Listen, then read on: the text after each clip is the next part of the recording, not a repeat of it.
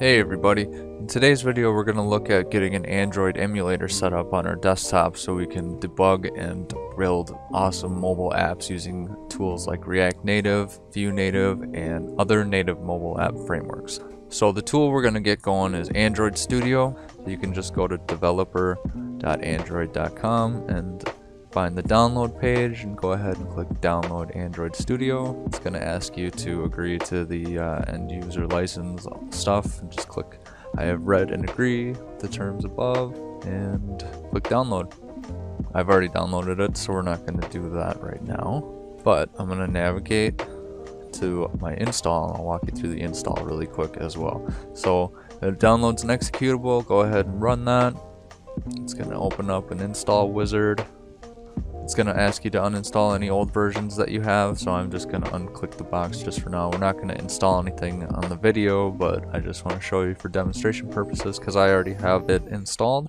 We'll click next, setup walkthrough, click next. So this is what we want to make sure that's checked. So the Android virtual device, that's what's going to give us our emulator. And if for whatever reason this box right here isn't checked, go ahead and check that.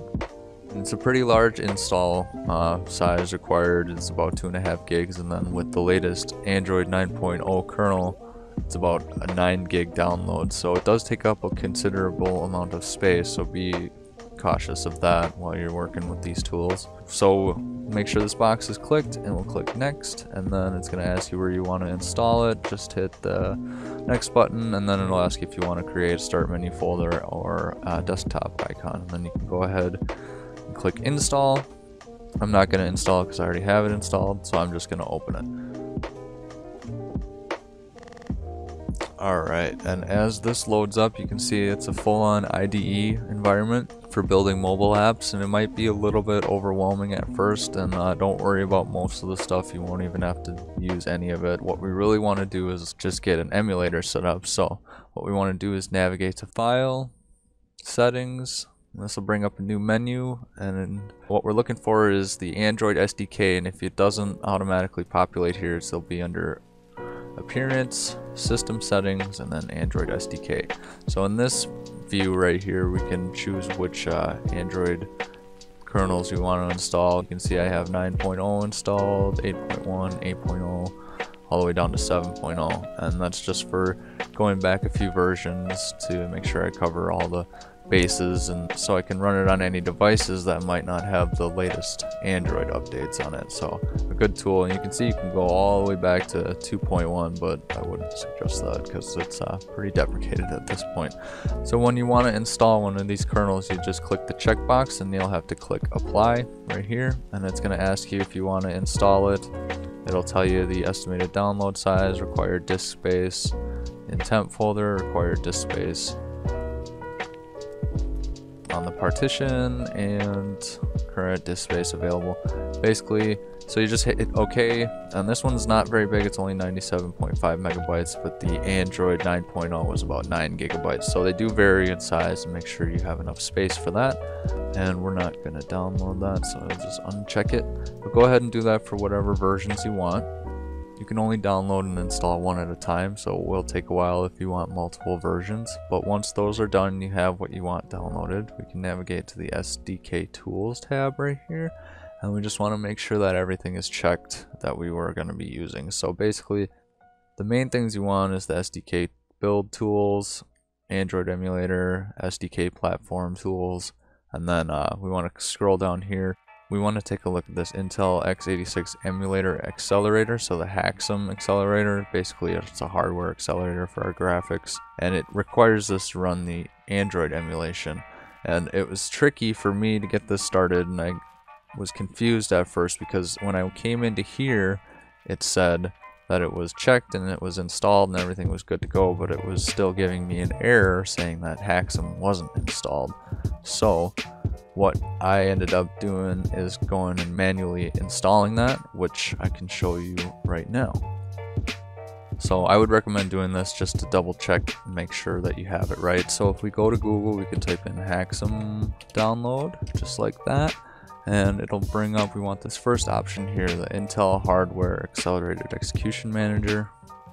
And if we scroll down on this GitHub page, you can see downloads. The latest HAXM release for Windows and Mac OS hosts are available here. Click that, and we can scroll down here and download the zip file if you want. So you can go ahead and click that. It's going to open. It's not very big.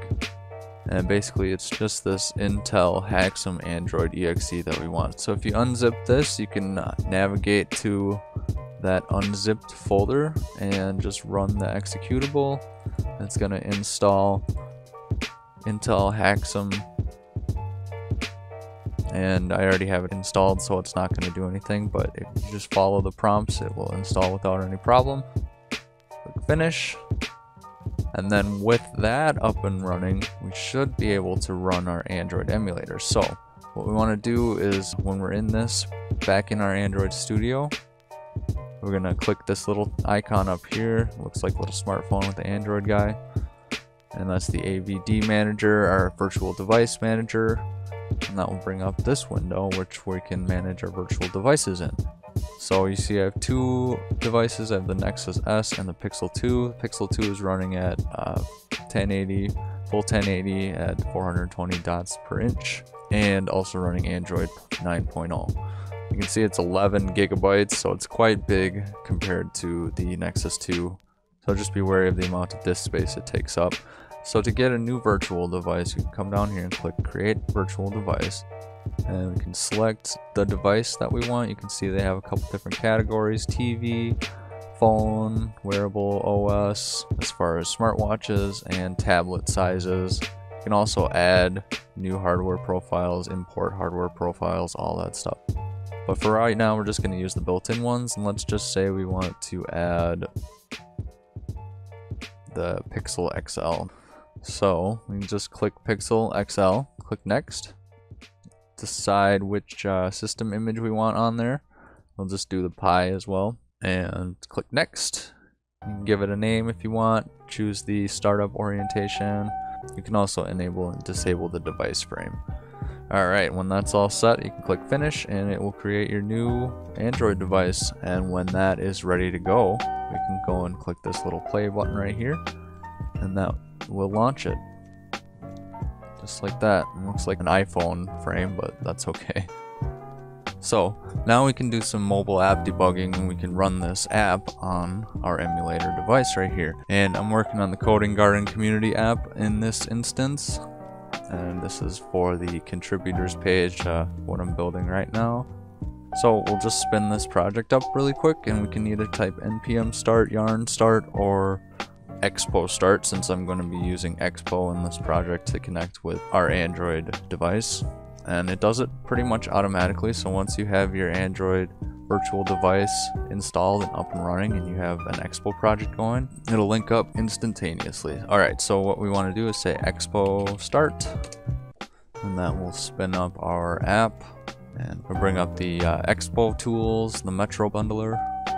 Alright, so now we bring that up, and we can go back to our text editor, and with this you can see it gives us a QR code we can scan to pull up on our actual device, or we can run it on an Android emulator by pressing A. So with our Android emulator up and running, we can press the A button. Oh, it's gonna update and install the latest expo version on this device. So this might take a second. If this is the first time you open up this device on your computer, it's going to ask for a couple permissions.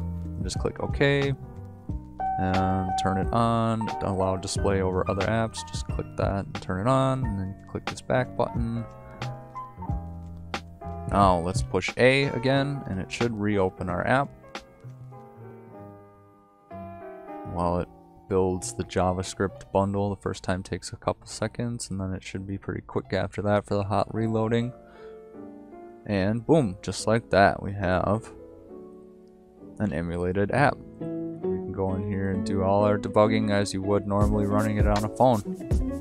Alright, cool. Well, I hope this video helps you get up and running with an Android emulator using Android Studio SDK and working with Expo. If you like this video, give it a thumbs up, give me a comment, subscribe if you want more videos, and thank you so much for checking out RabbitWerks JavaScript. Thank you and stay awesome.